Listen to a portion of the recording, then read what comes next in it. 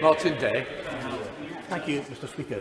The UK Government removed the zero VAT rating for PPE on the 1st of November, increasing costs by 20%. Now, social care and other frontline services are already having to pay higher prices and to buy larger quantities of materials.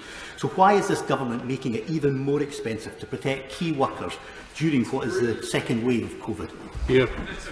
I'd like to thank the honourable gentleman. In the main, many of our frontline operators are getting it free. Social care, general practice, dentistry, optometry, etc. The relief was designed specifically to relieve the burden of VAT on sectors particularly affected by coronavirus while supply didn't match demand.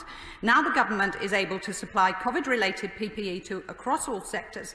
The burden of VAT will still not fall on frontline providers, for all COVID-related PPE and demand will be met. Most businesses that make taxable supplies can recover the VAT that they incur on purchases of PPE as business expenses. They will therefore be able to reclaim all VAT after the 31st. But I would reiterate, the majority of frontline healthcare, it is free.